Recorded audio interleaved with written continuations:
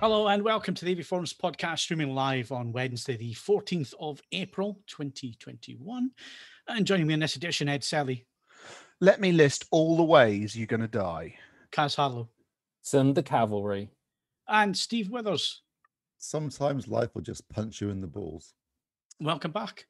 We had last week off. Hopefully you didn't miss us too much. But we're back for you this evening. We're back here streaming live. Lots been going on. Lots TV-wise going on. So we've got a bit of a TV-heavy podcast this evening. So hopefully that'll keep everybody happy because TV seems to be a popular subject. And we've got lots to talk about. So let's get stuck into it. Kaz, tell us all about the current competitions. Sure. You can win an SVS SB-1000 Pro and 10 runner-up prizes, including isolation feet, sub-leads, and T-shirts. We're coming back to that prize later in this podcast. What, sub-leads and T-shirts? No, the main prize. Oh, right. Courtesy of the American Audio Company. Thank you very much. 2 terabyte Humax Aura 4K Freeview recorder worth $279, and a bunch of 4K Blu-ray competitions we got, including Fanny Lie Delivered 4K limited edition box set, 4 movie comedy musical Blu-ray box set from Studio Canal headlined by Catch Us If You Can, The Undoing limited HBO series on Blu-ray, and Kingsglaive Final Fantasy 56. Those are all Patreon exclusives, and we have regular competitions for Gattaca in 4K, Silent Action on Blu-ray, Journey of a Lifetime, Travels of a Lifetime, utterly unrelated, both on Blu-ray, and of course Criterion's April titles on Blu-ray. So head over to avforums.com/competitions to enter. All competitions open to eligible AV Forums members resident in the UK. And we've got Excellent. Any previous winners? Yeah, loads, because it's been a while. I think we had like Yeah, that's fair. I decided to actually give out some prizes this time. Kalos won a copy of the Craft box set.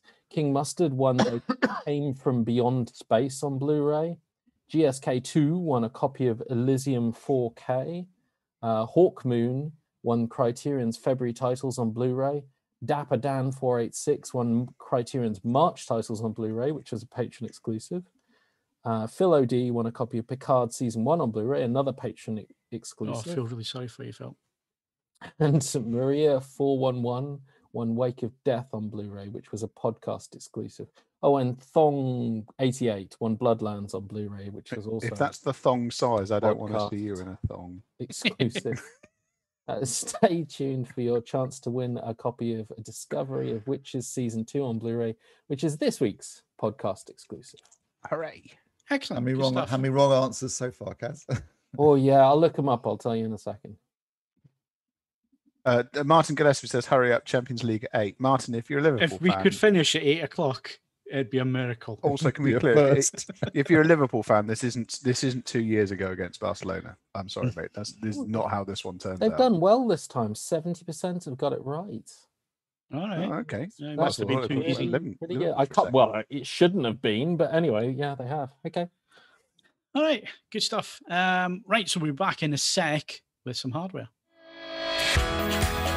If you'd like to support the AV Forums podcast on a regular basis, then why not become a patron? Head over to patreon.com/AV Forums to sign up. You can also make a one-off donation through the Super Chat or via streamlabs.com/AV Forums. All donations help us to improve the website and the podcasts. Thank you to all our supporters. You edgelord. Right, patron-wise, Nath has joined us as a patron. Thank you very much. It really is appreciated. All your support is appreciated. So thank you very much.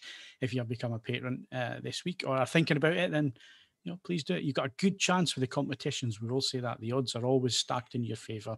Sounds like the Hunger Games. May the odds always be in your favour.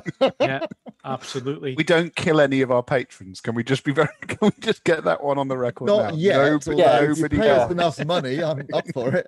Yeah, and I have just watched Battle Royale, so yeah. Stuart's just reminded me in the chat window there, and I completely forgot to put it in the running order. But patrons get 10% discount on our AVF merchandise. Oh, blimey. So So if you see anything that you fancy, you get 10% off if you're a patron. So I there you go. believe that they've thus far studiously ignored all of our suggestions for things for the merch, because most of our suggestions were terrible. They're starting to turn up. So Oh God, it's just taking some time to end. has my got knits one? It's coming. It's coming. Excellent. I might actually treat myself to that. So yeah, you've just got to give Stuart time to put the designs together and get them live. But we have got some of the warnings up now, so the warning ones are now live, as well as the Delta E's under 3 and so on. And I'll be sporting one next week. I'll be modelling one next week. The delivery didn't quite turn up on time today, so yeah, I am getting paid to wear it. I have ordered that that one I put in the podcast conversation with the bloke looking at all the trainers. Yeah, that was very much you, Ed. It was too on brand to ignore fundamentally. Yeah. So, yeah. If people don't know, Ed's got a problem with buying trainers. Well, we'll leave that for now. But no, as I say, if you wear that one, I will, before I move into AV Forums merch, I'll model that in a future podcast. So okay. I've never seen anyone who was prepared to spend so much money to end up looking like Chris Griffin.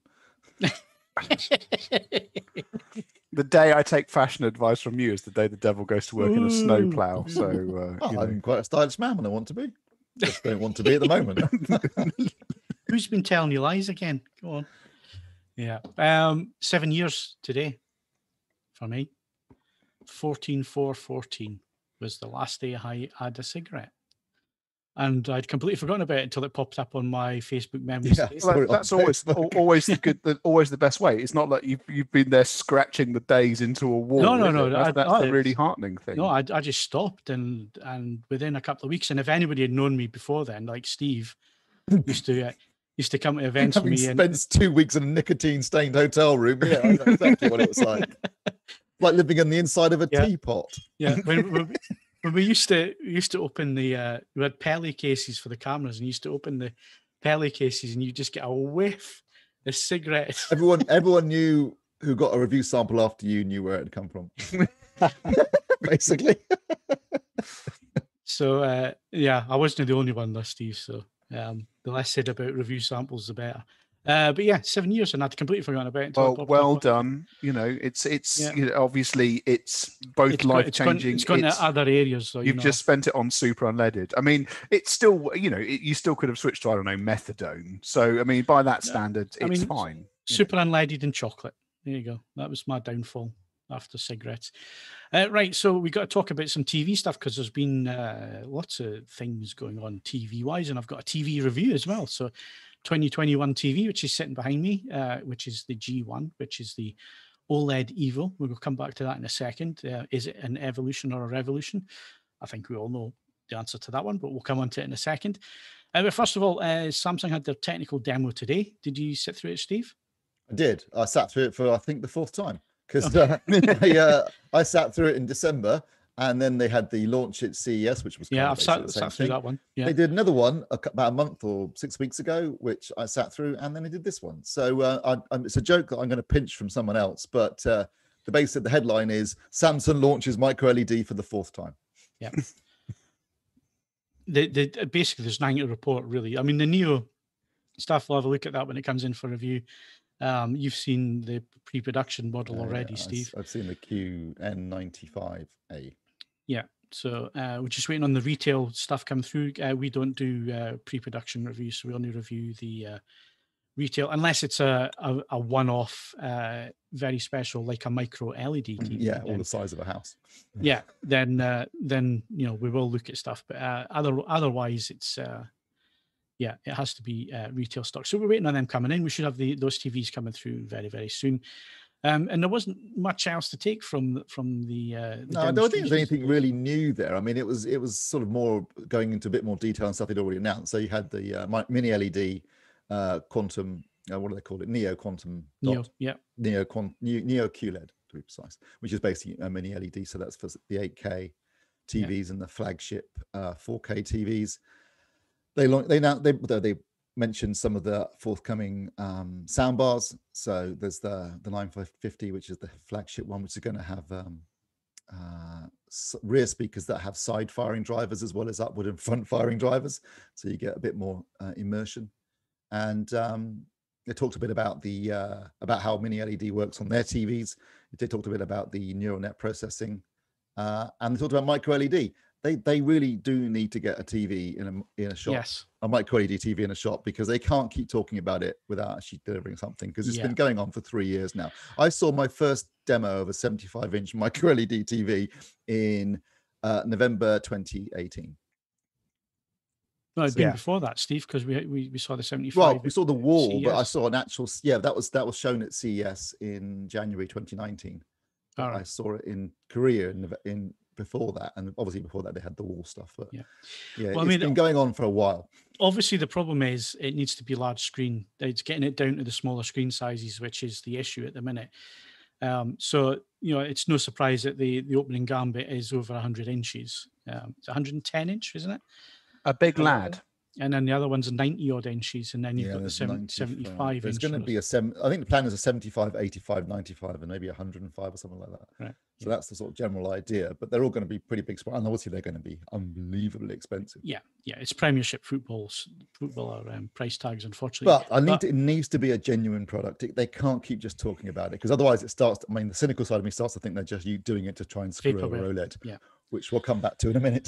Yeah, well, I mean, there is precedent, because obviously LG with OLED, we went to a launch event in Monaco in 2012. 2012, and it was another 18 months before we saw. Yeah, it was November 2013 before we actually had a TV to look at. Before we ever got a TV, and again, they'd been talking about it for such a long time as well that it eventually got to the point, well, when are we ever going to see this? And then, like buses, they came along too at the same time. I had the LG and the Samsung. Remember when Samsung used to do OLED? Yeah. We'll talk about that again in a minute. RGB OLED, yeah. RGB OLED. They both came along in space for about 2 weeks. Yeah. So that's the next thing. There's some rumors floating around at the moment that Samsung, who are staunch anti-OLED, with a lot of their marketing in recent years talking about burn-in and giving burn-in guarantees on their TVs and so on, and always also WRGB not being genuine 4K, that kind of stuff. The rumor is that they are going to go to LG Display and purchase screens or displays for their TVs, and the thrust of it really is that they're still going to do QD OLED, but is it going to be with LG panels? This is what the rumor is. Is this where they're going with it, Steve? Well, that's certainly a possibility. I mean, I know they've been working on quantum.oled for a while. Apparently, I haven't seen anything. Neither of you, I guess. Have you ever seen anything? They demoed it. Seen something? They demoed it at CES, but it was in a hotel, buried away in a hotel, and it was very select people, because basically it didn't work. Yes. So I think it's taking longer than they thought it would. So they maybe they're thinking we could just buy some panels from LG Display. We could add a quantum dot filter.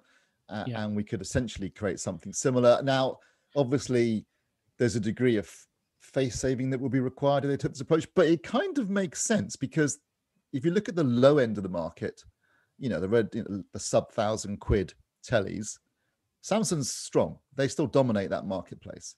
At the higher end, they're obviously looking at mini LED, micro LED, and 8K. But the mid-market range, the 1,000 to 3,000 price point, is dominated by OLED. And I think if Samsung wanted to be competitive in that space, they probably need to go at OLED, because it would, I think they're not going. I think they're losing ground with LCD TVs in that particular price bracket. Yeah. So it kind of makes sense. Could I ask a very simple question for those of us who haven't been as immersed in this? Because I've actually done some work this week, but there's rumors from a number of sources. I mean, in terms of these sources, you guys are the ones that have to plow through this stuff year in, year out. I mean, are they people you trust? Are they people who have been right before? This came from the Korean press, I believe, Ed. So right, okay. Who tend to be quite reliable on this. Yeah, actually, no, that's fair enough. They do. So that's where it's initially come from. So it hasn't come from a journalist. This side anyway, a Western journalist. It's not a random post on Twitter. No, that's fine. That's good. Okay, there seems to be some weight behind it, and of course, if it's going QD, then basically that's quantum dot. So what they do is they'll have a red and green QD layer, and then they'll use the OLED for the blue light.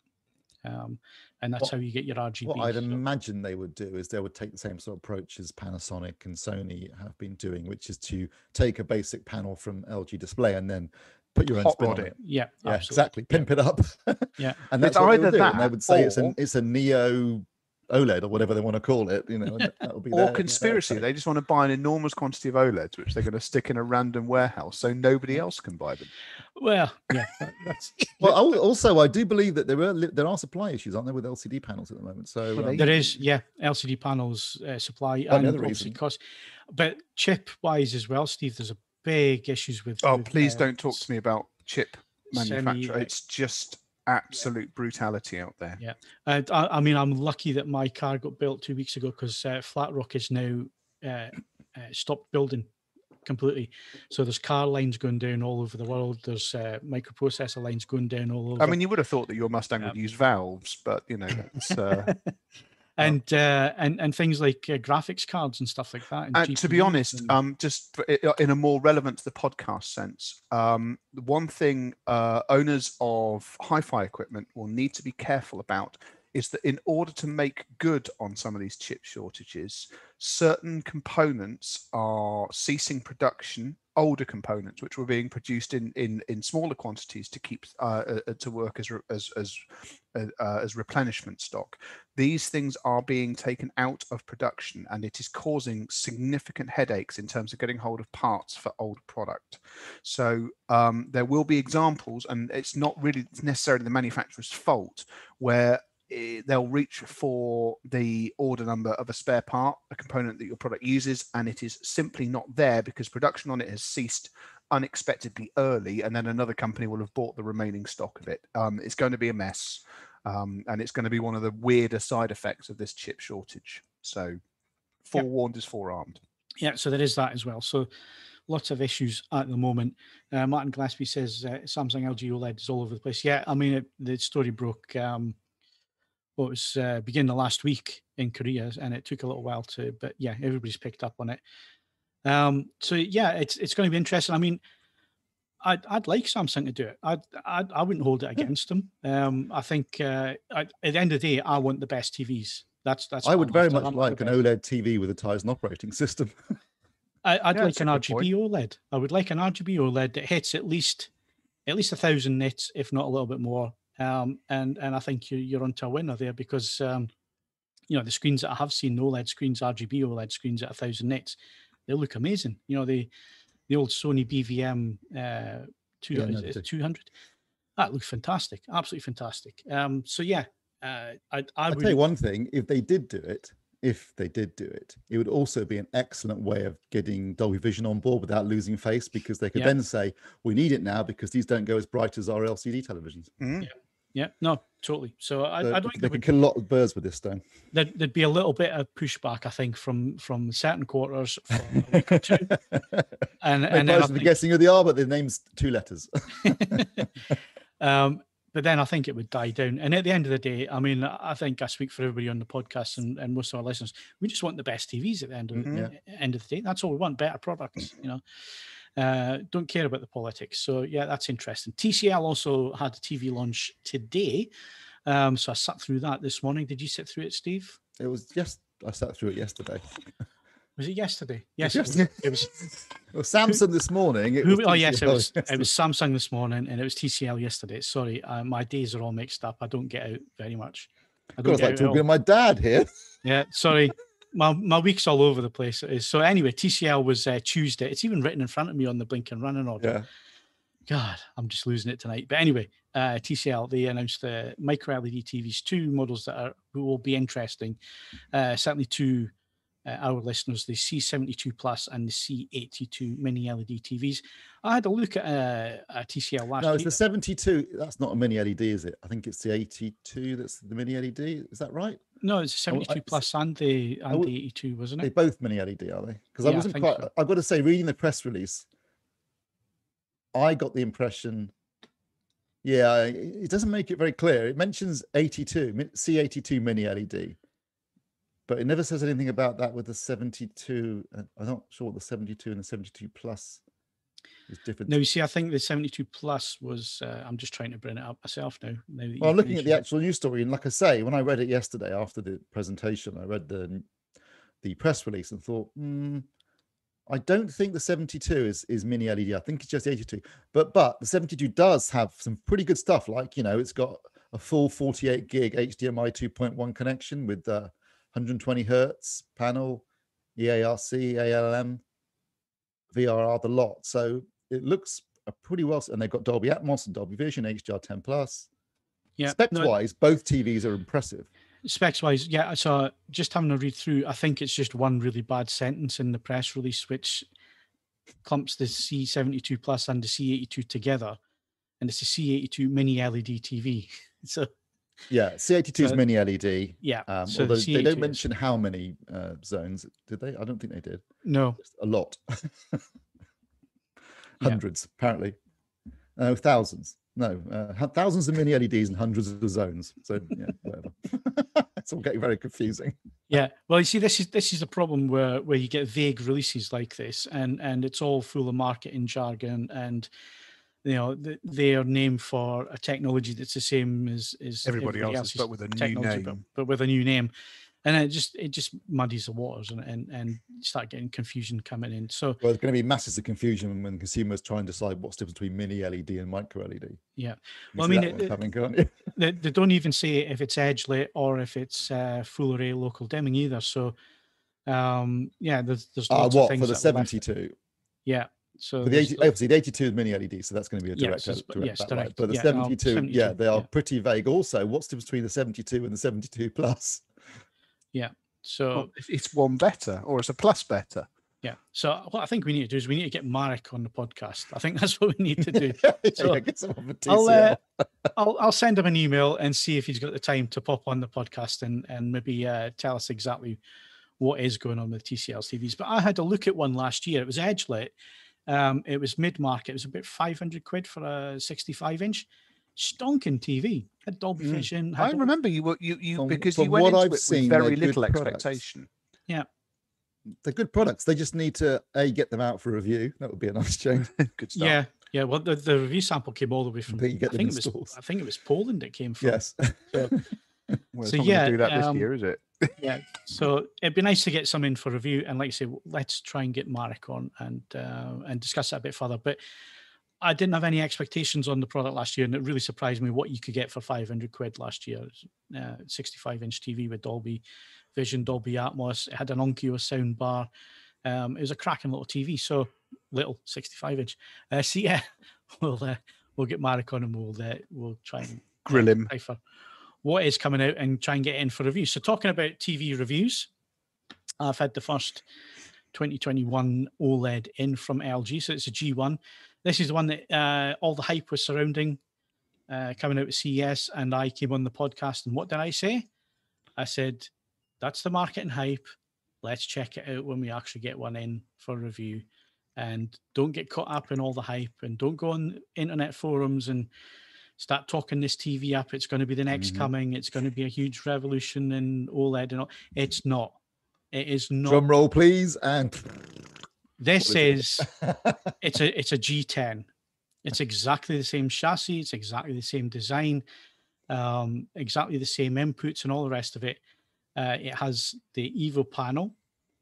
LG is saying it's 20%, and I'm just going to bring my notes up so I can give you accurate figures here, because the review has been done. It's just being proofread tonight by Andy, and it should be live tomorrow morning. So if you're listening to the podcast live, the review will be up tomorrow morning on the site. But I just want to get to the figures, because the figures is the thing that everybody wants to know about. How bright is this? Get your numbers out, mate. So last year, and Steve, you reviewed the G10 last year, even though I spent the majority of the year with that sample. You reviewed it. I did, yes. So the G10 measured 660 nits on a 10% window and 129 nits full screen. So that's when the full screen is full of white. Same as last year. No, this is last year. Oh, sorry, that was last year. Yeah. I'm building up, Steve. I'm building up the. So that was the G10. Those were the numbers. So the full screen one is the one that you need to be concentrating on, because that's the Achilles heel for OLEDs. When you get a full screen of white or a bright color, the ABL, the automatic brightness limiter, kicks in and normally dims the whole set down because it creates too much heat and it needs to protect the panel and so on, and they can't go that bright anyway. So 129 nits was last year's figure. LG suggesting that this year it's 20% better. So I measured the G1 and the 10% window was 687 nits. So that's what, 27 nits more. But the full screen brightness was 152 nits. So it's just under the 20%, because that's what, 129 plus 25 point. Fair enough. So yeah, 152 nits. So and that's in filmmaker mode. What was surprising is if you go into HDR cinema mode, and that's the most accurate one after filmmaker. So it still targets D65 and BT 2020. So that's HDR cinema, not cinema home, because cinema home is the one with all the processing switched on. So HDR cinema is 741 nits on a 10% window. And again, 152 nits on the 100%. And what I found was I went through all the picture sets, even the really blue and inaccurate standard mode and vivid mode and so on. And you're finding that the figures were generally round about the same. So 152 nits, 100% for vivid. It was again 162 nits at 100% for standard and 745 nits on a 10% is standard. So it wasn't overly bright. I mean, vivid mode, again, was only 745 nits on a 10% window. So it is an evolution because they have done the 20% and they've gone for the full screen brightness, which it's managed to do. But if anybody's sitting out there thinking OLED Evo is the next coming of OLED, then I'm sorry to disappoint you, but that's not the case. It's a reasonable step forward. It's an incremental step forward. In every other respect, it's the same as the G10. And believe me, I have spent 2 weeks solidly testing this TV. And actually spent about almost a year with the G10, so you've got you've got a reference point. Yeah, exactly. So although I didn't have them side by side, I spent enough time with the G10 to know exactly what it looks like with certain demo and test footage that we use all the time and that I know inside out. And I could see with that certain films like The Matrix is a good example. You know, when they go into the program loading area and it's completely white background. On an OLED, normally that dims down because it's an all white background, but there was a little bit more brightness there with the G1. Again, The Revenant, which is an old favorite test of mine. Mm-hmm. The last section of that film is set within the snow.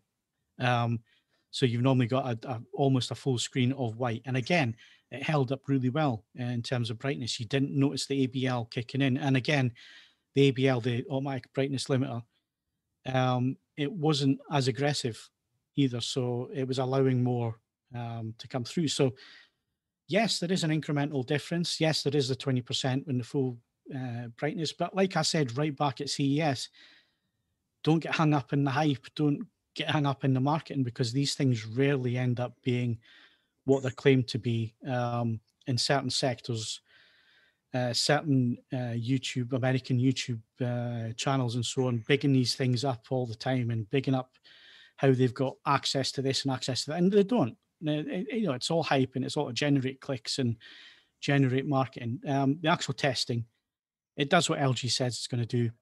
Is it groundbreaking and revolutionary? No. Is it a move on from where we were last year? Yes.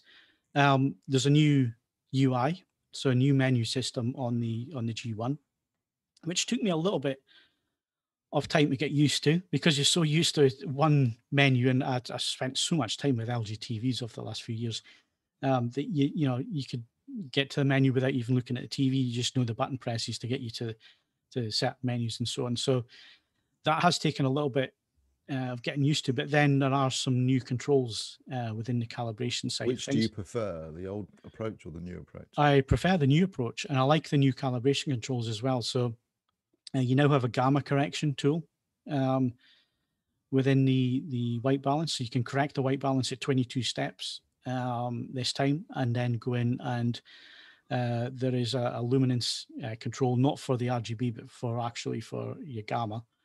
So you can correct gamma as well. So found that incredibly useful to use. And isn't that the adjust luminance control? Wasn't that always there? No, that's no, it's a new control. It's on. Oh, it's a separate control. It's a separate, used to be part of the white balance. Yeah, it's now separate. They've done a few things. They've changed a few things around where they've added new names to things. So I'm trying to remember what last year's name was for cinematic movement. Was it Cinema Clear? In True Motion. So they now call it cinematic movement, but it's exactly the same thing. So what it does is it adds a little bit of frame interpolation in, and but it tries to go with the real frames, or put as much as possible towards the real frames rather than the made up frames. So you don't get as much soap opera effect, or you're not supposed to get any soap opera effect. However, if you're like me, my eyes automatically pick up any interpolation. I can see it straight away. But it'll work for some people. Some people will have good mileage with that, and it'll work for them. So it's worthwhile having stuff in there like that under True Motion, where they're not just going for soap opera effect. They're trying to be careful with how they're adding in the smoothing. So it takes away a little bit of the judder, but it doesn't add in soap opera effect and so on. So they've changed things around. They've named a few different things. My big complaint last year was Dolby Vision IQ. The fact that all the noise reduction and sharpness controls and everything were grayed out, switched on and grayed out, as well as True Motion switched on and grayed out. And what you had to do last year was you had to go into the genre menu under the AI menu, go in there and switch off AI genre. Then you could go back into the Dolby Vision IQ menus, and then everything was ungrayed and you could go and switch everything off. This year, you can switch everything on and off. It's on as default, but you can go straight into that menu, switch everything off. You don't have to go and find the genre menu unless you want to change True Motion. True Motion is the only one that's still grayed out. But again, you can just go into the genre menu, which is in another page, switch that off, and then go back and you can switch True Motion off. So little things like that are annoying, but they've listened and they've changed a few things. 5.5 pull down's really good this year. Motion's really good this year. Again, you've got 120 hertz black frame insertion in there as well, which you can use. Low and medium work really well. Only with SDR content though, because you do get a drop in brightness. But it works really nice as well. I didn't notice any issues with broadcast material with True Motion switched off. Didn't appear to be any frame drops or frame skipping going on with that, which sometimes can be an issue when you're running True Motion, but with it switched off wasn't an issue. Just above black performance, there's no floating blacks this year. It's the first thing I checked was go to Stranger Things, the bit where I live in the darkness, walking in the water. No flashing, no floating blacks at all. So that's well done. I checked a few end credit scenes as well, which can sometimes be an issue. And the fade to and fade from black, I don't know what they've done. They've obviously been tinkering with it, but it works superb now. So when something fades to black, it actually fades to black. You don't get any floating blacks or any issues around it. So there's ones that I use all the time when I'm testing John Wick Chapter 3 right at the beginning. Is a fade to black and it fades out again. The Revenant is it fades in at the beginning. The camera pans over them sleeping. Sometimes you get some issues with that scene. Oh, there's loads of scenes that I checked. So they've fixed that this year, which is good as well. So yeah, it's a strong, solid TV. It's got all the features you want. I mean, the main thing for me is as well is the gaming side of things. The TVs from LG are the most advanced gaming TVs on the market at the minute. There's no getting away from that fact. And you've got everything on there that you could possibly need. And you've got a new game optimizer. So you've got a new game optimizer setting as well as a menu. So you can go in, you can change lots of your settings. You can switch VRR on and off. You can go in and change the picture attributes. So you can change the black level. You can go into dynamic tone mapping, switch on the HDIG mode for HDR as well. So it's got everything on there that you could possibly need. G-Sync is in there as well. AMD's FreeSync. Yeah, and input lag delay is 12.6 milliseconds, 60 hertz, and then really speedy. Yeah, and there's a new setting in there as well, which is called prevent input delay. I think that's what they've called it. And what that does is it cuts the input lag again, so it goes from 12.6 to I think it was 9 point something or other. Blimey. So yeah, they've done really well with that, and I've yet to check and test 120 hertz, which should be half of the 60 if it works properly. I mean, obviously, the counter to that is that if you do own one of these televisions and you still keep failing at the game, you can't blame it on lag. You're just crap. Yeah, that's the point where you have to just put your hands up and say, yeah, I'm not very good at this, which I do all the time. I'm rubbish at gaming, but I'll give it a go. And the other change, Steve, that you'll be interested in is WebOS 6.0 has been changed. So it's a new UI. This time it doesn't have the launcher bar along the bottom of the screen.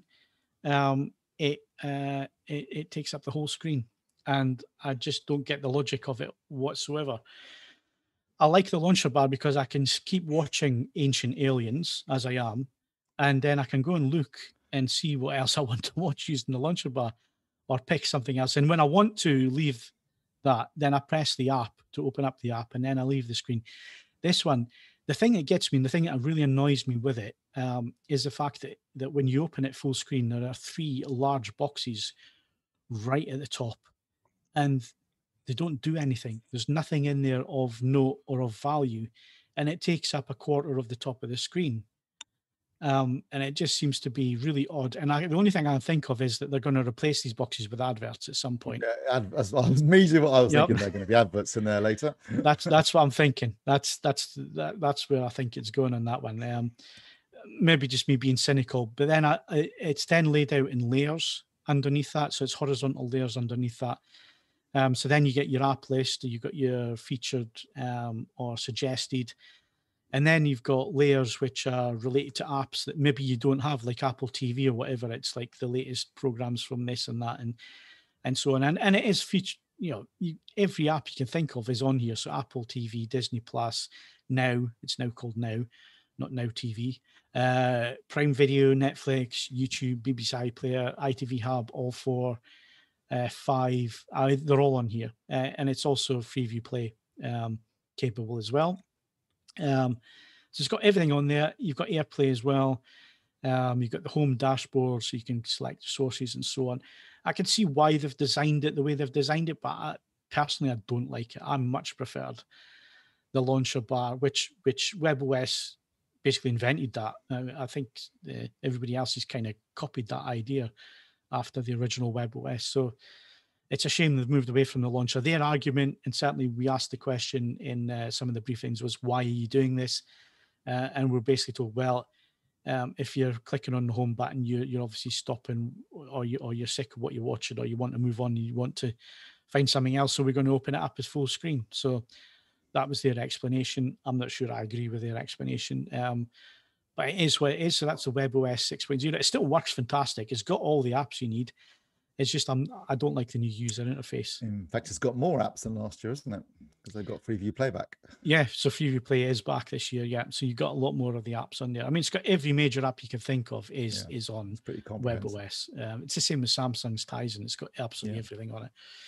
And of course, I have gone in and checked all the apps. So the ones that you need checking, like Prime Video, Disney Plus, and Netflix and so on, they do 4K HDR. It all works perfectly. They didn't have any issues with lip sync or anything like that. So I've really spent a good solid 2 weeks with this TV checking absolutely everything out. And it's a G10 that has just basically upped its game a little bit in terms of the panel brightness, which it's not tremendously bright, but it's a 20% that they promised us. And we've got that at the end. So we can't really complain when they say they're going to do something and then they do it.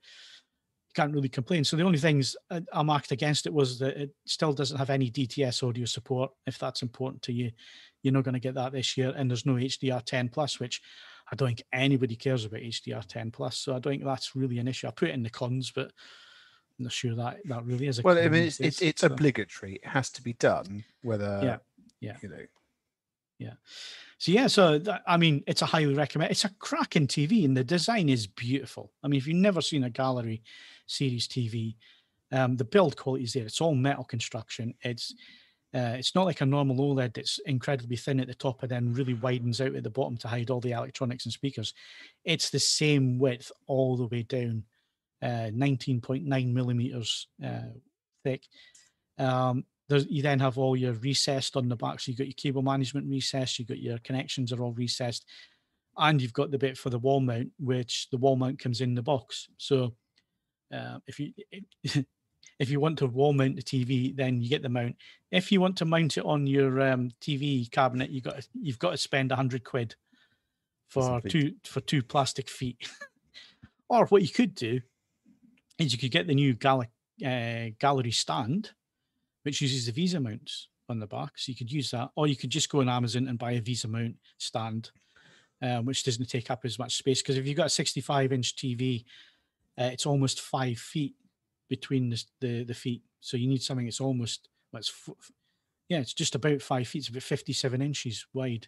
So you need a really wide surface for that. So yeah, it got highly recommended. It's a good TV. It's a really good OLED TV. They've sorted a lot of the above black issues and all the rest of it. So it really is a solid TV. It's just not a light cannon, which a lot of the hype and a lot of people talking in forums were expecting it to be the next big thing. And it's an incremental improvement. It's still a really strong TV. And it's £500 cheaper at launch than the G10 was last year. That's not to be sniffed at. So yeah, there you go. The review will be up tomorrow morning if you're listening on Wednesday evening, or it's up now if you're listening a bit later on in the week. So yeah, go check it out if you want to get more details. And I have gone into some depth, as you can tell.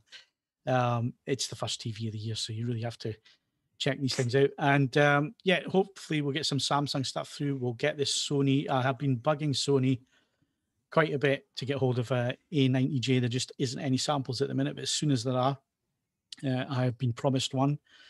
And we'll also have Sony on the podcast very soon as well. More details on that a little bit later. Probably next week we'll give you some details on that. Right, so that's me done at the minute. I've talked enough. You've heard enough from me, Scottish twang.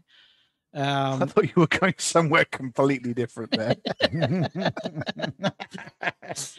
Yeah, okay. So you've got your new TV. You've read our reviews. You're gonna buy them. Steve, where are you going to stick your TV? Opposite a window, a really bright light source, so you can ruin that picture. Yeah, don't do the following. Don't stick it over a mantelpiece, over a fireplace, because it's too high and you'll be craning your neck the whole time. That is the biggest mistake that people make when they get a flat panel TV, an OLED or whatever. They put it over a fireplace, and that is the worst. But even if it's not a fireplace that's used, just the height that you're putting it at is, you're going to creak your neck. You're going to have neck. Well, you're going to crick your neck, and if it's an LCD television, you're going to get you're looking at it off axis, because don't forget, off axis isn't just left and right; it's also above and below. So don't put it over the fireplace, for God's sake. And don't put it opposite a window. Don't put it opposite any very bright light source if you can. I know this is difficult because every lounge is going to have windows in it. And you're gonna, yes, it's generally speaking, normal people consider that to be a feature. If you go into your average living room, you're going to have one wall where there's a door, one wall where there's a fireplace, and one wall which is windows, which doesn't leave you many options. Yeah, well, you just have to look at my room so you can see my room behind me. Yeah. So I've got that window over that side, but there's a window right next to me here on my right here. So you see where I have the TV? I actually have the TV at an angle. So it's not facing directly at the window that's here. But I can't get away with it any other way because I've got a window at each side of the living room. During the day, that's why I have the TV stand angled round, so it's not directly, I'm not directly getting the light through the window. And it's off slightly. If you're wondering why my TV's never in the center of the room where it should be there, really, next to the window, it's the reason it's off at the side is because, again, to try and avoid reflections and light coming into the room. So think about that very, very carefully. Obviously, the TV that's right next to me here is ideally positioned because it's not getting hit by any of the light coming in directly. Wait, so what is that? Is that the G1? No, that's a Samsung 90R, Q90R. Uh-huh. So it's actually got the right light rejection on it, so it rejects the light. So yeah, in my room, there's 2 small windows on the, as you're sort of standing in the room on the left-hand side. On the right-hand side, there's a door into the kitchen. Behind me is the fireplace, and then in front of me is the TV. It's a damn convention. I sit with my back to the fireplace so that I got the TV on the correct wall. Although, you know, obviously I'm old enough to remember a generation, you know, back in the 70s when TVs were only this big and were hidden away in cupboards in the corner, and you'd hide them away because you were ashamed that you had a television because it was, you know, it was so working class. Yes. But yeah, these days, you know, I mean, I know people stick them in corners, and they and obviously there's always going to be a degree of compromise just because of the way your average room is designed. But yeah, primarily don't put it too high, and don't put it opposite a strong light source. If you can avoid those 2 things, you're already, you know, going well. If you're going to put it round about the fireplace, think about changing the fireplace. Is it working? Is the fireplace going to be working? If it's not, if it's just there with some light in it to look like, if it's decorative, then fine, you know, try and position that a little bit lower and position the TV just above it or whatever, or try and go to the side if you can. The main thing is OLED, you should be okay in terms of the spread of seats and viewing angles and so on. You should be fine from most points in a room with an OLED, depending on where you end up putting it. LED, LCD, you have to be really careful with, because you do have issues with viewing angles because of the technology. And like Steve says, if it's too high and you're looking up at the TV, then you're going to wash out the picture. The same is, you know, if you're off too far to the side, like the image that's on the screen at the minute, for those of you watching the video, sorry for those watching audio only, you can't see it, but the couple sitting off to the side of the TV that's on the wall with ambilight, that's the wrong angle to be looking at a TV. Isn't that's old school ambilight as well, isn't it? In a giant old LCD. TV is a bit too high, and it's a bit too sat old. at the wrong position. It's opposite the television. But, So you know, or you could do what Ed does and just put it above the drinks cabinet. Yeah, it's not above the drink. It's above. It's above. Ultimately, it by the standards of what you've just been talking about here, it is approximately 8 inches too high. However, it needs to clear the turntables. That's important to me, and I'm quite happy to sacrifice 8 inches of perfection, not a euphemism, in order to actually have the turntables, the turntables where they need to be. Ironically, it's a better height in this house than it was in my last house, because as well as the turntables in the old house, it had to clear a wall-mounted center speaker, which it no longer has to do. So it's commensurately lower. I mean, I would say, I guess I'm so used to looking at a television which is fractionally too high. It's completely normal for me now. I don't know exactly how far off the floor mine it is, but it looks fine, Ed. It doesn't look as high as one that would be above a fireplace. Oh no, it's nowhere near that. I mean, it would have to be a fairly dinky fireplace. But equally, I mean, I chose this house because the fireplace had been dispensed with some years ago. Being boring, practical, and ruthlessly capitalist for a moment.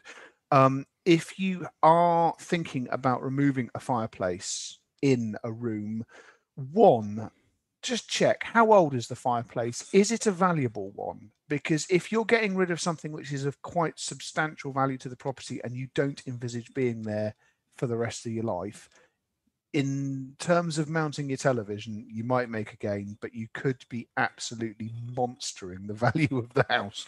So do be careful getting shot of them. Find other solutions if you've got an expensive functional fireplace in a house that you've just moved into. Yeah. And I guess the other thing that you have to think of in your room and where you're going to position your TV is if you've got an audio system. So if you've got a sound bar, then obviously the sound bar just goes underneath the TV. So you just need to keep that in mind. A lot of them can be wall mounted as well as the TVs these days. Most of them are designed actually.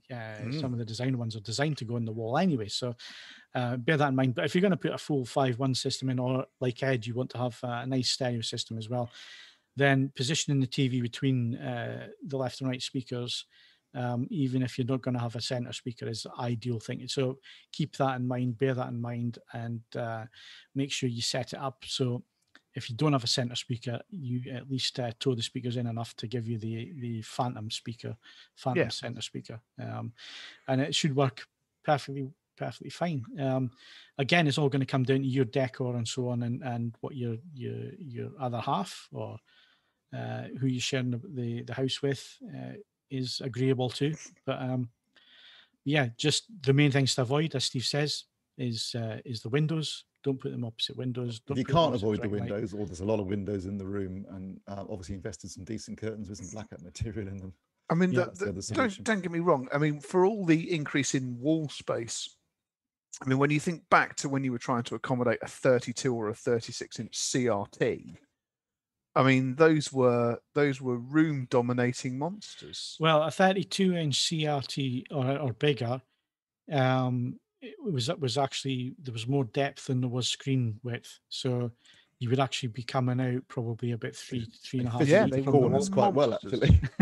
Well, that's why they went into corners, wasn't it? Because that was ideal. They were kind of corner shaped, weren't they? Yeah, absolutely. That's what they should be.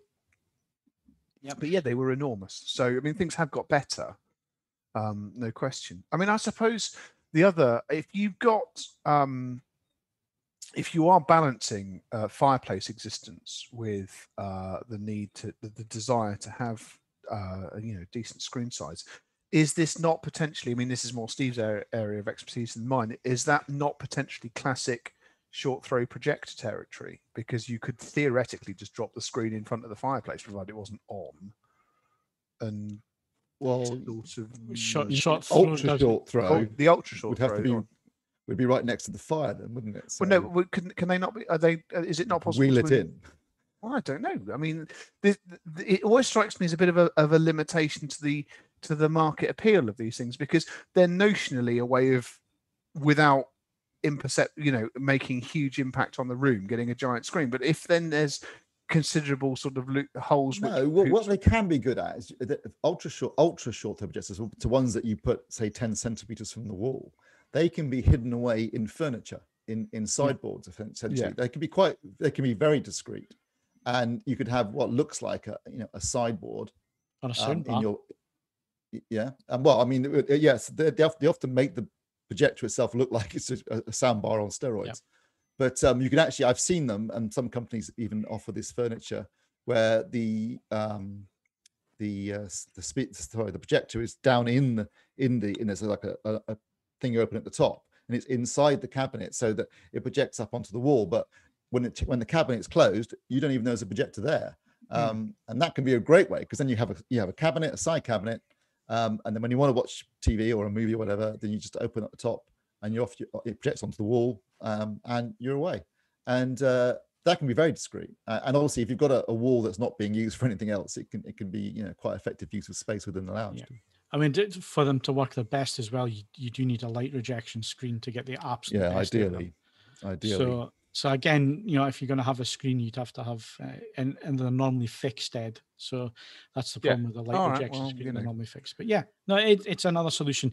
But anyway, just avoid the pitfalls, really, or try and get around them if you've got a difficult living room like I have here.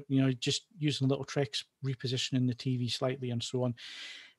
If you're going into a corner, which is a popular choice today, for some living rooms, just think about your audio, is what I would say, and think about who's watching the TV, especially if it's an LED, LCD. How wide are the chairs from the viewing position? Just think about stuff like that, because as soon as you get off axis with any LED, LCD TV, even those that say that they have an IPS panel and so on, you're still going to get color shift. You're still going to get issues with contrast drop and so on. And IPS is terrible for contrast as it is. So yeah, don't sit off. Right, I think we've covered enough of this. Let's talk about something different. Let's talk about a boom boom box. Steve. Or subwoofer, as people over 7 call them. Boom boom box. Yeah, I'll make this quick because it's already on the site, and I want to get Cas back in for movies. But basically, yeah, I've recently reviewed the SVS SB-1000 Pro. So SVS have been sort of going down their range gradually, upgrading them. So last year they were doing the 2000 series and giving that the Pro treatment, and now they started they've gone down to the 1000 series, and given that the Pro treatment. So you've got the SB-1000 Pro, which is the sealed one, and there's the PB-1000 Pro, which is the ported version. The ported version is only available in one finish, which is the black ash. With the sealed version, you get a choice of black ash, which is £549, or you can go for the glossy black or glossy white, which is £639, which is the same price as the ported one. I definitely personally prefer the black ash finish, more discreet, particularly in a darkened home cinema, and the glossy black one just is a fingerprint magnet. But I've got to say, I thought this was an absolutely cracking sub. Essentially, what they've done is that they have it's not a casual upgrade. It's a reasonably decent upgrade. First of all, they've upgraded the driver. It's a 12-inch driver. I mean, it's a small sub and pleasingly light and easy on the back, considering compared with some of the other subs I've had recently. Oh God, moving some SVS is like a Cecil B. DeMille film. Yeah. This is relatively, it's still a well-made, very well made, but it's not quite as heavy as some of the other models. It's basically all driver. I don't know how they've managed to fit this 12-inch driver into something this compact, but they have. They've beefed up the Sledge amplification a little bit, and they've included the remote app, which is awesome. So that alone makes it worth the price of admission. And at £549, it's one of the few, other than maybe Paradigm, the only one I can think of that's in a similar price bracket, that has a remote app. And having a remote control for a sub is godsend, because you can sit at the sweet spot and you can muck about with the levels and anything else without ever having to get off your ass. And anyone who's ever had to crane their neck and fiddle around down behind in the darkness trying to change something on a sub and then go back and take a measurement and then go back to don't have to do any of that. Not with the remote app. It's fantastic, and you can do some really cool stuff with the remote app. So it's well worth having.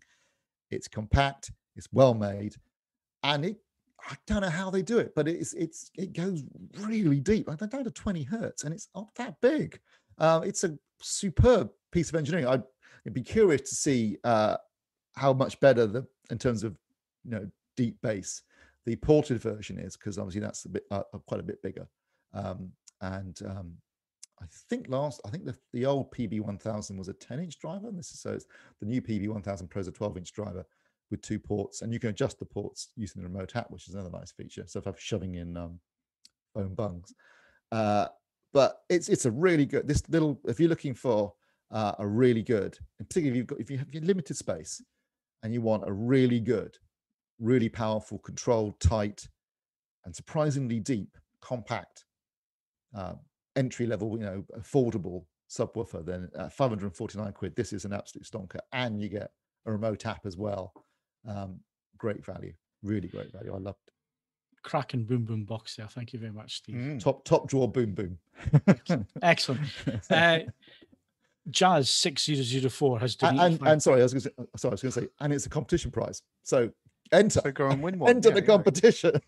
What's better than £549? £0. Yes. Yeah. Right. Okay. Sorry. One other thing I should is apparently they're in very short supply because they're on the Ever Given, stuck in the Suez Canal. Not anymore. Not anymore. That little digger. No. Have you not heard? Yes, they got it out. It was stuck, obviously. It's now sitting in a massive lake halfway down the Suez so it's Canal. Still in the Great Bitter Lake? No, so I didn't know that. The Egyptians have kept it in the lake, and they're not letting it go unless the company that owns the Ever Given cough up 900 million in costs. Oh, right. Okay, fair enough. Right. Okay, go get your subwoofers then.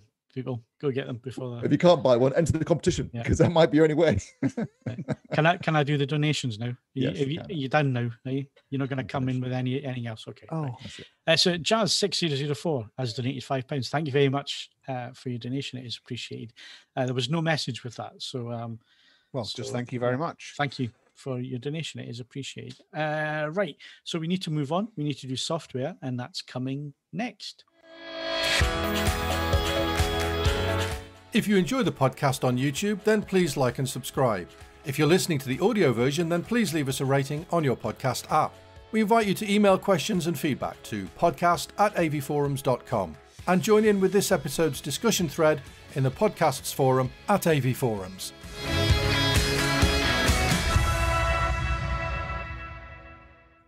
Ed, give us your album of the week. Right, bit of an odd one, this. as regular listeners will know, I am a genuine, I don't mean an ironic fan of world music. There is some magnificent stuff happening around the world, and it's only fair that we celebrate it from time to time. This is a new one for me. This is a three-piece band called Delgres. They are originally from Guadeloupe, and they've actually been churning out albums for 5 or 6 years now. Their latest album is called 4 AM, and it is a take on both the sounds of Guadeloupe. There are some of the sort of Creole, Cajun / Delta blues influences that have gone in there as well.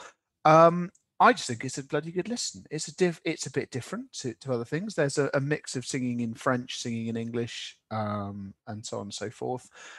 It's on all the major streaming services, and in the absence of anyone else delivering an absolutely knockout blow for the last 2 weeks, I thought it was worth bringing something a little bit different to people's attention. I don't expect everyone to love this one, but nevertheless, I thought it was a good listen. I thought it was entertaining, and broaden your horizons. We shouldn't all be listening to the same stuff all the time. See where we go from there.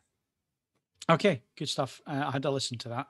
Not really my thing, but there was a couple of decent tracks on there which I did enjoy. So some of them shift. They do have a good sense of groove and timing, but I grant you, it goes all over the place. Yes. A little inconsistent. But this Friday is supposed to be a big day for music, so hopefully something a little bit more mainstream for a recommendation next week. Okay, good. I always like your recommendations, so I keep them coming, Ed, because it keeps my week going when I get new recommendations and new music. Right, let's go and talk about some film, TV, and disc news, Cas.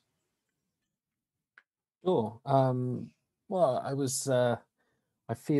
feel remiss in not dedicating all my time on what I think is one of the best films I've seen this year, which is Sound of Metal.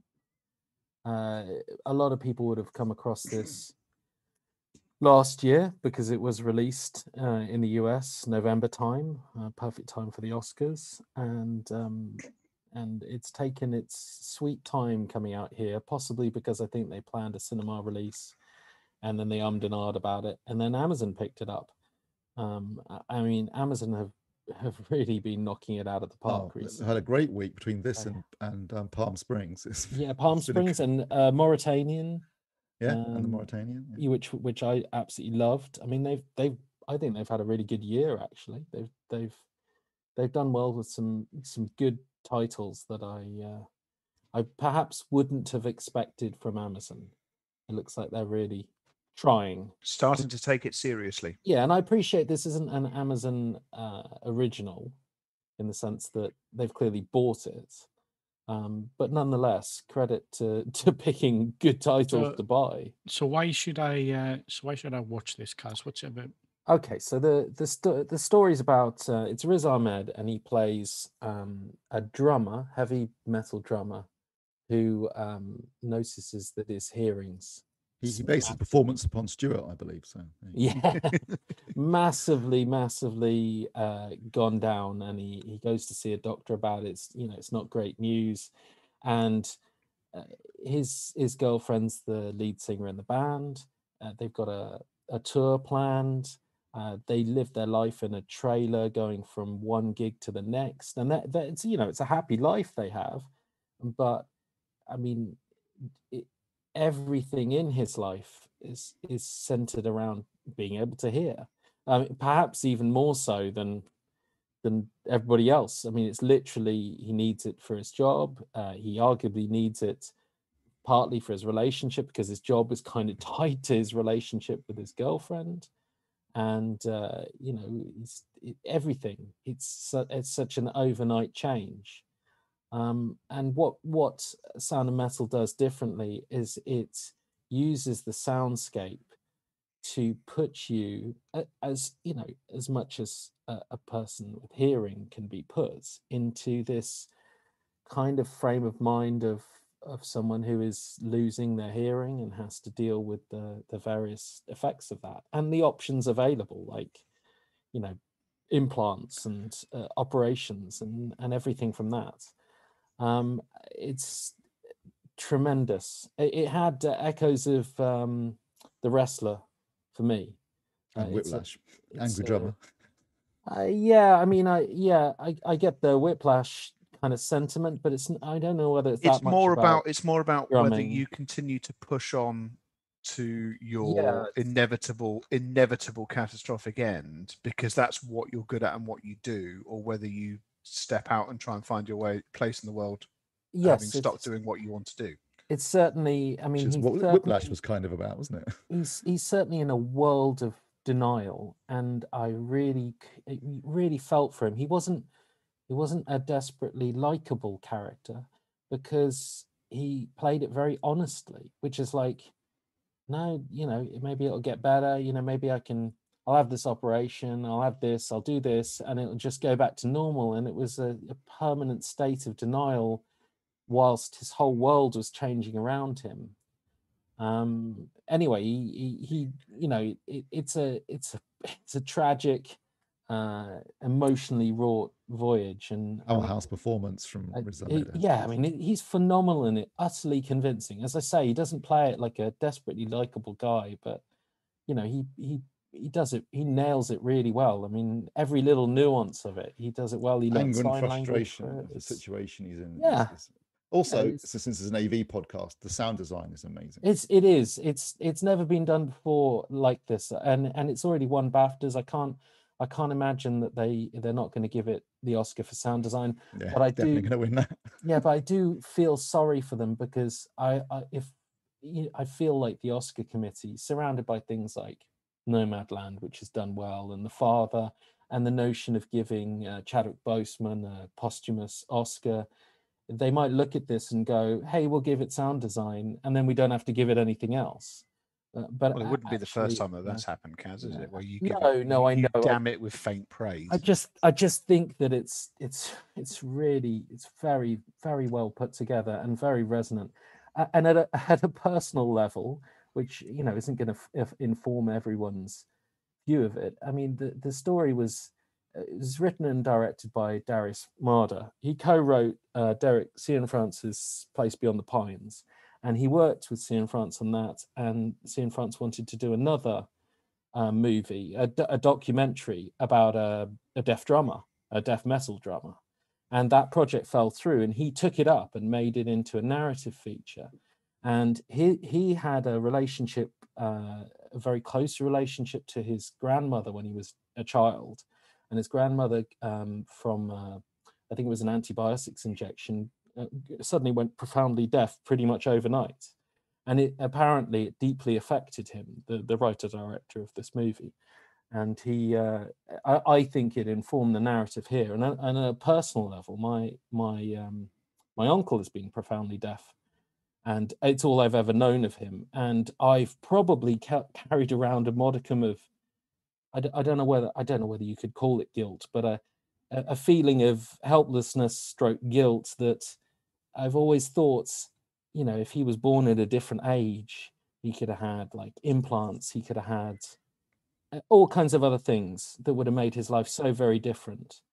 And the movie, for want of a better term, without getting too emotional, has alleviated a lot of that, because it's somehow revealed a different side to deafness and a different side to the difficulties of any attempt to correct it, if correct it is the right term.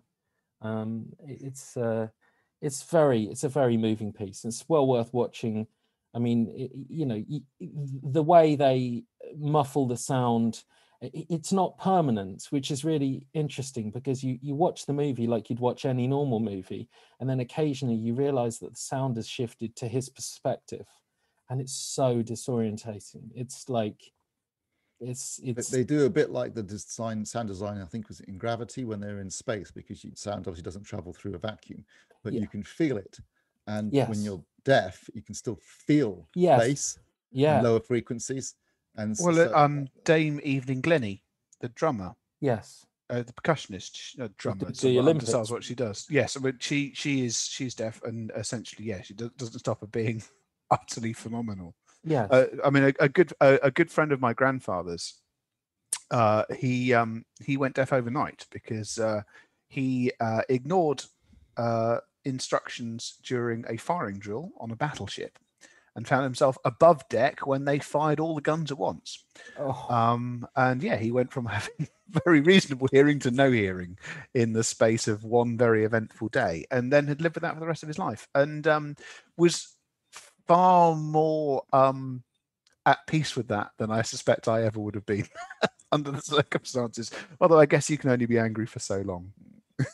Yeah, I mean, certainly they do well to portray the different places. So how can I watch this, Kaz? Is this rental or is this free? No, this is Amazon Prime. Amazon Prime, is it? You've got Amazon, you got it. They put it in 4K with HDR. It's not a looker, it's not a demo piece, but it's really nice that they've rendered it in 4K and it looks very filmic. And that's included in your subscription. It is included in your subscription. As you say, can annoy people without it, but it does look like Amazon is starting to try. Yeah, I've been impressed with Amazon this year. I've got to say they've really turned it around. It wasn't a service I would look at normally, but I've been watching quite a bit on there recently. So I shall check this out when I'm in the right frame of mind, I think, because I think. And also check out Palm Springs if you haven't already watched it, because that's a great. I have to say that I will probably comedy. I love a good time loop movie over this because I need something happy in my existence. But nevertheless, that's what I was thinking. I mean, I'm sure it's a great film, and I will get around to watching it. But I don't think I'm in the right frame of mind at the minute to. Well, in what reference to what Cas was saying, I had to build myself up to watch The Wrestler, and it still shredded me. So I'm I absolutely love The Wrestler, and so the comparison there for me is a movie where you see someone put everything into it and lay it on the table. It's, and when I say it's tragic, it's resonant more than about a movie about a bunch of people who just die. It's a resonant, moving movie. It's just a tragic set of circumstances. Yeah, cool. Well, I'm finished. I finished reviewing TVs now, so I can stop watching things that I've watched a million times on loop and start watching some new things until the next TV comes in for review. So thanks very much for that, Kaz. Right. So what have you been watching? I'm going to be very quick because, like I say, I've been reviewing TV, so I haven't been watching a hell of a lot of new stuff. But I did watch the short series of Top Gear, and I also watched the 30-minute Sabine Smith's special. And I've just got to say the special on Sabine was fantastic. It was an absolutely brilliant piece of TV. The only thing that annoyed me about it, and I think I know the reasons why it happened, but the fact that Chris Evans couldn't take part in it or didn't take part in it, I thought was I didn't think that was very good, and I don't know what the actual reasons are that he didn't take part, because everybody else managed to put things to one side and come back and say some nice stuff about Sabine, yet we didn't hear from Chris Evans. So that was. I don't think it affected the body of the program. No, it didn't. I just thought it was annoying that he didn't take part when somebody like everybody else did, even if it was just via a video link. Presumably they had to put it together pretty quickly, didn't they? Because she only died a couple of weeks ago. So maybe he just wasn't available. He's a busy guy. I don't know. I don't know what he's doing these days. But anyway, nevertheless, it was a really good special. It was. Yeah, it was a good special, and it covered all the points that needed to be covered. And I've got to say, the series has been fantastic, even though it's been a short series. I know they've made 10 of them, or they're going to make 10 of them. So there's another 6 to come, probably over the summer or maybe just after the summer. So. Looking forward to those because it's been fantastic. Air Crash Investigation. Do I need to say any more? Other than it's back for a new series. The first one was the 737 MAX episode, which I thought they covered very fairly. In fact, it's probably the only way they could cover it by just mentioning the facts and nothing else. But it was a really well put together. To be fair, the facts in themselves are relatively damning. Yes. Yeah, they don't come out of it well. But it's, if you like, it's been reflected in so many episodes before. We've done it before and it's fine. And that sentence will haunt various people for the rest of their lives because they did a variation on something that had been done before, but it's just pushing and pushing and pushing a design and a piece of increasingly elderly equipment in ways that it was never designed to be done, and it is reflected extremely well in the program. I mean, obviously, if I was Boeing, I'd be slightly aggrieved that it's not the order that the programs were shown in the US, because weirdly now and Sky TV show you the episode number, even though it's not the episode number that's relevant to the episode that Sky's shown. But obviously Monday's episode also featured a 737. Yes. So for the last 2 weeks, for the last 2 weeks, there's been 737s. It's like, oh Christ, I'm not getting on a 737 again. Look at that. Well, I'm not getting on a 737 again or any other plane for that matter. Oh, that's it from you, is it? You're not going abroad? Seriously, you're not? Is that it? If I can possibly avoid it, I'm not going abroad. Unless I'm just paying a lot of money. It has to be something quite saucy to get on a plane. No, I don't. I'm not going to critique that. I just think that's quite a bold statement. I really haven't. I mean, it's been a year and a half now, and I haven't missed going on trips. I haven't missed it either. I mean, there's been some offers come in for stuff, and I've turned them down quite easily because, it's not for me at the minute either. And probably the same for CES coming up. I don't even think it'll be right to go and do that. So no, that's fair enough. But Air Crash Investigation is back. First 2 episodes. Is that on? So it's Now TV, is it? And Sky. It's not on Disney Plus. No, much to my annoyance. National Geographic. They do. Yes, they do. But I think they're contracted to. But what annoys me about that is that they may be contracted to Scott, and I would quite accept them not having the latest and greatest episodes, but I'd love to have the library available. Yeah, there's probably a licensing issue somewhere around that, but don't worry, Disney's going to own the world very soon. There's so much stuff on there as it is. I've been going through Star, and there's a ton of really great movies in there, and I watched one called Hitchcock with where Anthony Hopkins is playing Hitchcock, about the making of Psycho. Great film. You should watch it if you haven't seen it. Can I just say that I did post this on Twitter, and then I went ahead and did it.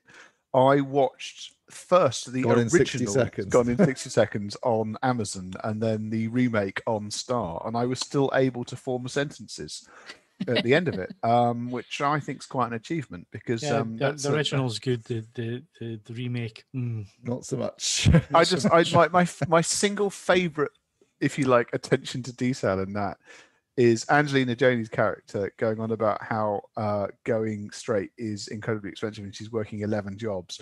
And then when she turns up to help, she turns up on a £27,000 limited edition motorcycle. It's like, that's not quite how it works. But no, I managed to do both of them back to back. I've scratched that particular itch. So yes. Nigel Henry, like we said, it's on Sky, National Geographic on Sky, or Now TV, or Now as it's called now. Now, yes. Now. It's new, but still slightly ropey interface.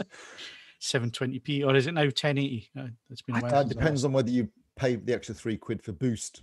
Oh, I refuse to do. I refuse to give. To be honest, I don't mind.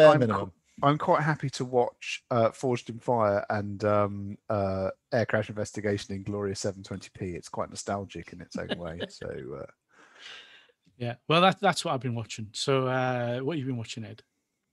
Well, I have also watched those things, but I have also been watching MasterChef. Anybody trying to? Any calls a bingo yet? Oh no! I mean, obviously, you get the standard, the standard, cliches all the way through. But MasterChef doesn't. You can't easily reinvent the wheel, especially during lockdown with MasterChef. It's not the professionals, Stuart. It's MasterChef the amateurs. Although the person who's going to win it tonight, I suspect, is not an amateur, in my opinion. I that's a point of contention which we won't bore you to death with right now. But the person winning, at the moment looks likely to win. Look, all three are good, but one of them is who works in a restaurant. No, Stuart, just as MasterChef. There you go. That'll work. You go. So. The guy that works front of house in a restaurant, but looking at his cooking, he's been at the back of the house a bit too. I guess. So, but nevertheless, it's been they've worked. MasterChef has adapted surprisingly well to lockdown, considering the nature of the fact that it's normally quite up close and personal, and they normally go off and do stuff, and also obviously the fact that the catering industry is shuttered for the most part. So you know that I was wondering where they managed to find restaurants to actually film the latter episodes in. Well, they made it abundantly clear they opened them specially. Yeah, they opened them specially under under lockdown circumstances. But no, I've enjoyed that. There was something else I've been watching, and I can't for the life of me remember what it is. So yes, that's the bad boy. That's restarted on Channel 4 now. The Taskmaster has moved to Channel 4 last series, and it was a really awkward transition because they were caught on the hop by COVID. And some of the basic mechanics of the show suffered in the change during filming. So whilst I thought it was a perfectly watchable season, it wasn't vintage. This series of Taskmaster has been clearly developed from the outset with a view to it being done under social distancing.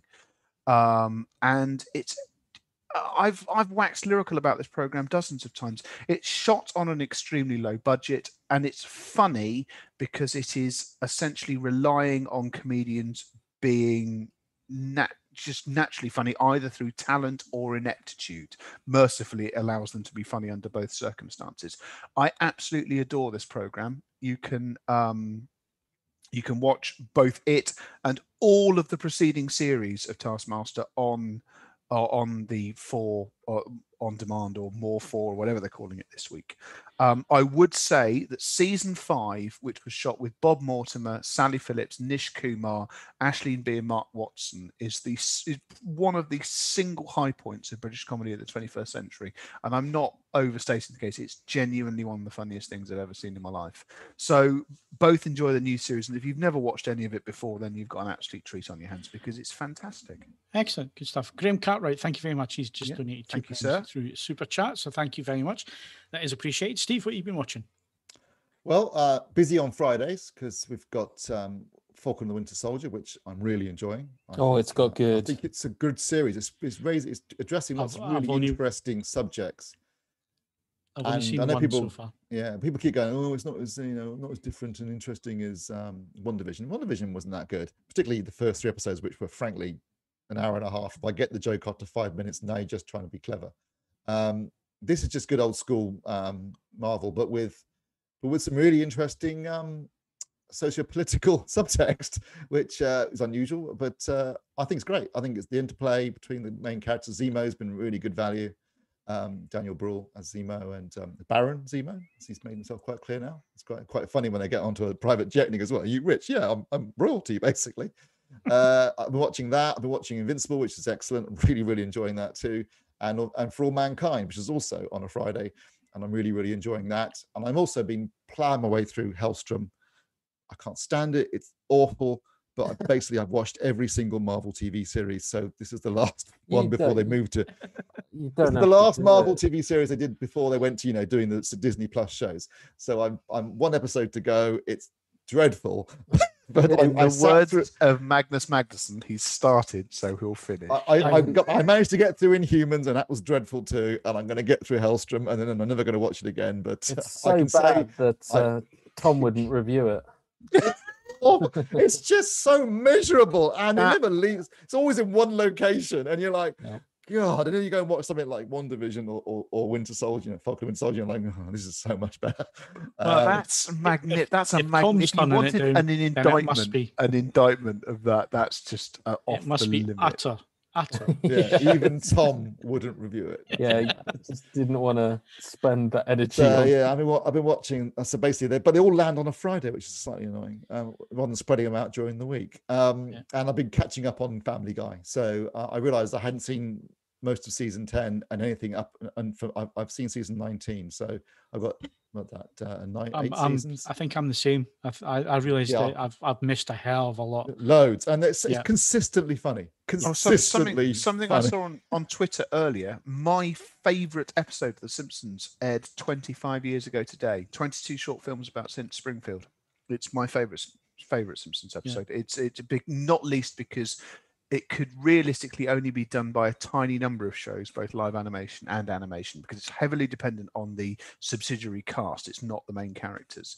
And also, unlike a number of other great Simpsons episodes, it's not been despoiled by trying to do it again worse at another time. Yeah. It stands alone as a truly outstanding achievement. 25 years old. I feel like having steamed hams this evening just to celebrate. I hadn't realised just how bad The Simpsons has become until the other day. I watched 2 episodes back to back that were pretty new episodes, and they were god awful. The writing was terrible. The jokes fell flat. It just lost it. It's lost And yet, a long time ago. Family Guy, 22 years it's been going, and it's still bloody funny. It's still consistently funny. Yeah, consistently funny, and it still says stuff. I can't believe how they get away with it sometimes. Yeah. I honestly don't know how they get away with some of the jokes that they say. There was one about John Travolta. I'm thinking, like, why is he not suing them? I mean, I know it's true what they're saying. But no, he can sue us. We've got less money than that. No. I know it's true because I got a friend who was a photographer when he was touring Saturday Night Fever, which was produced by Robert Stigwood and RSO Records. He went on tour around the UK with John Travolta as the photographer. He told me some stories. Which I'm not going to repeat on this for obvious reasons, but yeah. Good. Don't repeat them. Yeah, you keep them to yourself. Well, I have it from first-hand witnesses. Okay, we'll leave it on that, and we'll move on. Right, Kaz, what have you been watching other than stuff that you've been reviewing? I was just gonna mention that Condor 007 asked whether anyone's seen The Marksman with Liam Neeson. I don't think it's out here yet. I think it's end of the month. But I probably have seen it because I've seen all of his other movies. And Stevie DR asked, do you have to see all the Avengers movies to watch The Falcon? I've seen up to Civil War. Yes, you have to watch. Stevie, what have you been doing? Why didn't you watch Endgame and Infinity War? Have to watch. They were quite big films. If we weren't on the principle, I've managed to see both of those, and I fundamentally... Everyone in the world saw those. Well, I mean, there's no excuse. If you got Disney Plus, they're in chronological they're all order. there, mate. Don't just skip to Falcon. That makes zero sense. If you're going to dedicate time to watching some Marvel stuff, don't skip to Falcon if you haven't finished. To be honest, at the very least, they are quite enjoyable. Yeah. I mean, you can watch it without having seen the other films, but they'll be more enjoyable. It'll be more enjoyable if you have. The whole setup is surrounding by something that happens in the end of Endgame. Yeah, I mean, so really, you can watch it, but you'll be like, "What's that?" What I found was I could watch Infinity, the limited MCU films I'd seen up to that point. I watched Infinity War and Endgame. And I enjoyed going back and then watching everything in chronological order and watching all the stuff that I hadn't seen, because then suddenly things make more sense. So then when you went back and watched Infinity War and Endgame again, it made infinitely more, and it was more rewarding. So yeah, definitely, they're all in there. They're all on Disney Plus. Just put together a weekend and go watch them all. Watch them all. Steve, have you seen Them on Amazon Prime? No, I was about to ask you if it's any good. Right, I've watched the whole 10 episodes. If you like American Horror Story, then it's very American Horror Story. Yeah, I was just slightly, not so much not put off exactly, but I just felt like after Watchmen and Lovecraft Country, I felt like, is it more of the same? Yeah, it is. Yeah, I mean, so that was it. That was my thing. It's like dialed up to 11. I mean, if I'm honest, I'd have probably preferred if it wasn't American Horror Story-esque. They could have just had 10 episodes which are about... Yeah, well, the scariest stuff in Lovecraft Country, the stuff that's true. Yes. Like sundown counties. That's terrifying to think that you could be lynched if you were black and caught outside when the sun had gone down. Yeah. And that's real. That actually happened. That's not, that's not a horror story. That's reality. Yeah. And this was a minority family who moved into West Compton. I think it's like in the 50s, maybe. Presumably, yeah, that wouldn't be the case now. Yeah, so I mean, it was, it's a very odd white picket neighborhood where everybody does their best to make them feel. It's like moving into Stepford, isn't it? I mean, it's a horrendous watch, but there is enough horror in the racism there, like real horror. I'll just say the words "cat in the bag," anyone who's seen it, Cat in the Bag will haunt you for the rest of your life. I mean, it's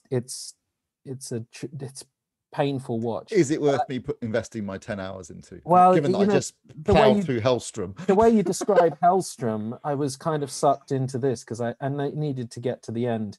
Can I muster the effort to write a review about it? I mean, it's tough. It's somewhere between a 6 and a 7 for me. It feels like the racial side of it is extremely well portrayed. It feels like the horror side was largely unnecessary. So I'm kind of torn. I would think that given the amount you watch, you should probably give it a shot. You will find out in a couple of episodes if you can stomach it and if it's for you. And then you'll force yourself to watch the rest either way. I'm surprised you haven't seen it, Steve. I thought you watched everything. Well, I watched. I was going to watch it, and then I got sidetracked by the new thing on Netflix, the Great Art Heist, or This is a Robbery. That's right. This is a Robbery. Which was okay, but they could have told that story in an hour and a half, 2 hours. It didn't need to be 4 hours long. But there's a new series coming out, I think it's next month, called The Sons of Sam, that I'm really looking forward to. Good old conspiracy theory. I too will watch that. A serial killer. But how infuriating, once again, looking through Andy's expertly curated article on what's coming up, and there's one thing which has me hovering over not cancelling my Netflix subscription.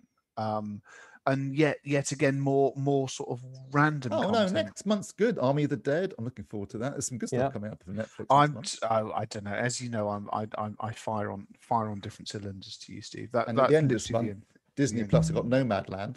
So excellent. Yeah. Right. Okay. Lots of good stuff coming. Lots of good stuff. And on that note, and it's 8:30. So yeah, let's get this finished. I've got lots to catch up on. So I guess what I'm going to do this weekend, Steve, I've been planning this for a while. I'm ripping my rack to pieces. Oh, you poor bastard! You do know. I know that obviously you've got different connections to the stuff I deal with in my system. You do know that if you systematically unplug absolutely everything in your rack and then put it all back together again, notionally in exactly the same way, but neater, one thing will not reconnect in the same way. Yep. Those are the rules. The Chaos Gods do not take a day off when you do this. It's a day-long process too when you've got 16 chats to deal with. I'm putting the whole day aside. You know, it's like, no, it needs to be done now. So it's getting a bit dusty around about that. It's such a spaghetti junction that I now can't pull the speaker cables far enough up to plug them in now because they're wrapped around each. I had to do a quick rejig on mine, and for reasons I cannot easily explain other than sheer arseholery, one of my turntables will only work until one of the inputs on the phono stage. Despite the fact that all 4 inputs are identical, it only works into one of them, and it's not the one closest to it. And it's just like, what? Why have you done that? So yeah, you've got all that to look forward to, mate. Have fun. Yeah. But once it's all set up, I'm gonna plow through some stuff over the weekend and watch some movies and so on. So get caught up. But I can see myself now. Sunday night, I'll still be there thinking, why is this not working? Welcome. Yeah, if you do get it to work, I'd say Palm Springs would be a good starting point because it's a good old, it's funny, it's a time loop comedy, it's got some interesting angles. It assumes you've seen Groundhog Day, so they don't even bother. They just start straight in the middle of it. I ended up going on a time loop, like a session basically. After watch that, I watched The Map of Tiny Perfect, which is on Amazon as well. That's great. Which is on Amazon. It's a really good film. I enjoyed that. I ended up buying the Blu-ray of Happy Death Day. So next Happy Death Day 2 You is on Netflix. So tomorrow night I'm going to do a Happy Death Day 2 double bill. The first one's better. But I think it's funny. I mean, Amazon should buy Boss Level, and then they can complete the trifecta. Well, then Netflix have got Russian Doll, haven't they? Russian Dolls. Yeah. So they should. Boss Level. What's that one? That's the one with Frank Grillo and Mel Gibson. Is that a time loop thing? Yeah, that's totally. That's Edge of Tomorrow meets Crank. Oh yeah, I should rewatch Edge of Tomorrow as well. Edge of Tomorrow meets Crank. Sold. Excellent. Oh, I like Frank Grillo. Yeah, it's great. I mean, someone has to buy it up, and Amazon, they clearly like time loop movies. Maybe but then you need to watch that random episode. That random episode of the of Star Trek Next Generation where Worf utters the line which is used in that Orbital album. There is the theory of the Mobius. I rewatching Family Guy, the episode Back to the Pilot is great because when Stewie and Brian go back to the pilot episode, and then they have to keep going back over and over again. Stop, don't go back. The thing you do works, but that thing messes everything up. And eventually Stewie just goes back before he shoots himself in the eyes. It's brilliant. It's really funny. Yeah. Right, I think we've exhausted the possibilities. Reached the end. Just very quickly before we start, Condo 007 said, "Am I crazy spending £6,999 on the Sony A9TJ 83-inch?" Well, you probably that's quite a reasonable price. But I would just say that there's a review in the tank from me for a product for £14,500, and just read it before you do that. It's not a television, but you want it anyway. So yeah, go for that. Okay. £7,000 for an 83-inch. That's. I've currently got a product that's £7,800, and all it does is a video processor. Welcome dynamic to tone mapping, if that's your thing.